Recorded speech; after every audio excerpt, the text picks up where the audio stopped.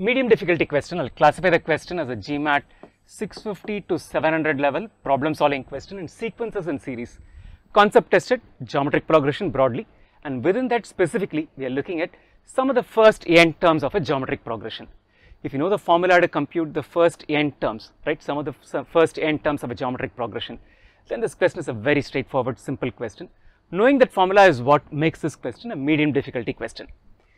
If the ratio of the sum of the first 6 terms of a GP to the sum of the first 3 terms of a GP is 9, the ratio between the sum of the first 6 and the sum of the first 3 terms of a geometric progression is 9.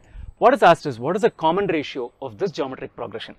Step 1, let's first find out what is the formula. The formula to compute the first n terms of a geometric progression, we'll call it Sn, is equal to A, which is the first term, times r raised to the power of n minus 1 divided by r minus 1. Sum of the first 6 terms, sum of the first 3 terms, that ratio is equal to 9.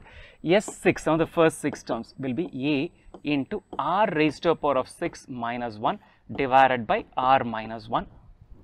S3, sum of the first 3 terms is A into r cube minus 1 divided by r minus 1, because n is equal to 3, n is equal to 6. A is the first term, r is the common ratio. They need to find out the common ratio.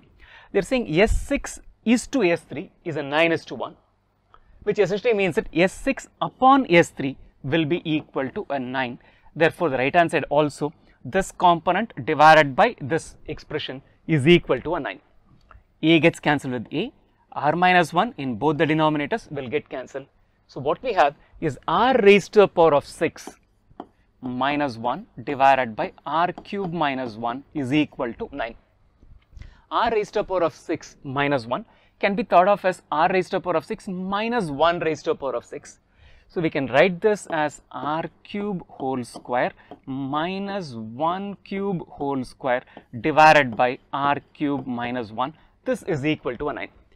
Look at it, x square minus y square divided by x minus y is what we have. X square minus y square is an x plus y into x minus y. So, this is r cube plus 1 into r cube minus 1 divided by r cube minus 1, that is equal to a 9.